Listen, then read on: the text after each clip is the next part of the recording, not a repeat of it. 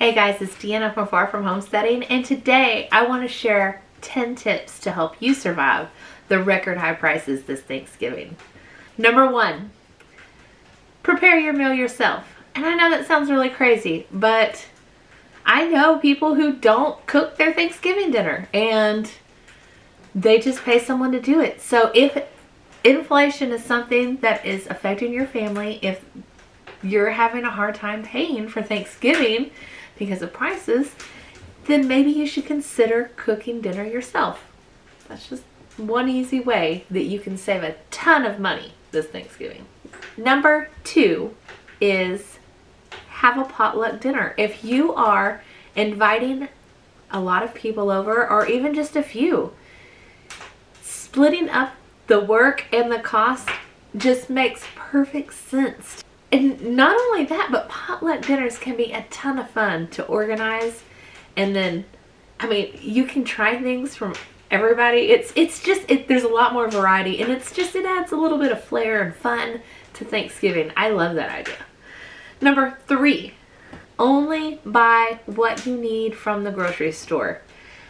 I know that it is so hard during the holidays not to spend a little extra money on things that they market to you for the holiday time. Like all that pumpkin spice stuff. I'll admit, I'm not all about the pumpkin spice, but I do enjoy it. It's super easy to go out and spend money that you weren't expecting to spend, which is why this made number 3 on my list. Number 4, start shopping early. I know that it's just the week before Thanksgiving and this video isn't giving you a ton of time, but one of the best things you can do to save money is to shop early. A few weeks ago, there were turkeys for $1.36 at the grocery store in town, and now they are $2.56 per pound for the same turkeys. And all of them are huge. They have no small turkeys, so it's not like you can just buy a small turkey and maybe not spend that much money. The cheapest turkey I saw at the grocery store was $47. So, and that was the smallest turkey in the store. I talked to my friend the other day, and she said that turkeys were still, you know, $1.30, $1.40 a pound where she lives, but that you can't find any. That's not really the case here. We have turkeys, they just are huge and super expensive, so people aren't buying them. And then where she lives, they're not super expensive, but there's no turkeys. So I think in both of those instances, no matter if you live where I live or she lives, buying early would be beneficial. Number 5, use coupons and shop sales. I feel like that's pretty self-explanatory. You can watch your local grocery stores and try to find the best deals, and that will save you money. Number 6, buy the right size.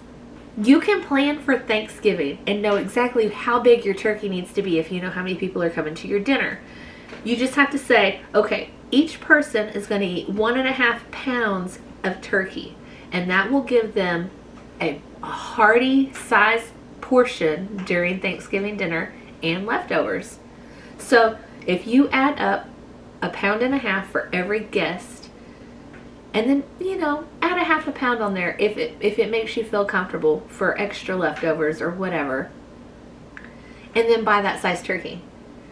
Don't buy more than you need because, well, turkey is super expensive, and a lot of us eat turkey for a few days, get tired of it, and just end up throwing it out anyways, and it goes to waste. It's so sad. So buy the right size. All right, guys. Number 7 goes with number 6, actually, and that is part your turkey out. If you only have a few people in your family, you don't need a gigantic turkey.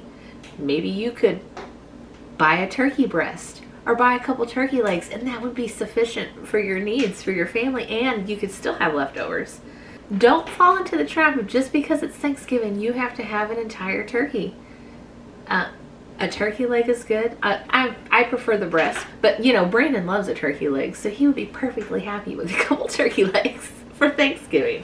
So keep that in mind. You don't have to buy the whole thing. You can part it out, and that might be what's best for your family. Number 8. Now this is not something that my family does, but Having lived in a few different places, I have noticed that people have different traditions than I do, and a pretty common tradition is Thanksgiving gifts.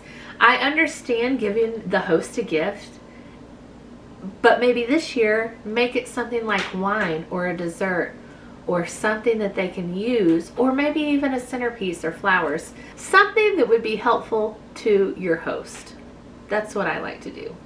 What's new to me, and that is that hosts will give their guest gifts at Thanksgiving dinner. It blows my mind. I don't understand it, but there are ways that you can save money if you feel like you want to give your guest a gift at Thanksgiving. These are my suggestions. Package up mini desserts, like where they can take home their own mini desserts, or you can get one of those cute to-go boxes and let them pack up their own to-go desserts, or turkey if they want to, whatever they want. Or you can make personalized like placeholders that can double as ornaments or something festive for the holidays. I think a good personal touch is always appreciated. Number 9, decorate with natural or homemade items. What am I going to do for Thanksgiving? I'm going to go out on the porch. I'm going to get one of these little pumpkins from Halloween that I still have out here on the porch. I'm going to dust all the snow off of it, and then I am going to put a couple candles around it, and I'm going to call it good. And that's what's going to be the centerpiece for Thanksgiving. I'm not spending any money on it. Whenever I get done, the pumpkin can go out to the goats, and the candles can go back in their little emergency candle box. I like the idea of using things from nature because you're not spending any money. And honestly, if you're spending $50 on a turkey, you don't want to spend any money on a nice centerpiece or decoration for your holiday. You just don't want to. Number 10, and this is absolutely my favorite, guys, and that is start a new tradition. It might be a tradition in your family to have the big turkey, the big $50 turkey, and the dressing and the gravy and the whatever sides that your family has and that you feel like you have to have. But maybe you don't have to have that. When you can't afford it, does it really make sense to stretch your family to a dangerous point just to have that Thanksgiving dinner that you think is necessary to have Thanksgiving? It's not. You could, instead of a Thanksgiving meal, you could make a taco bar.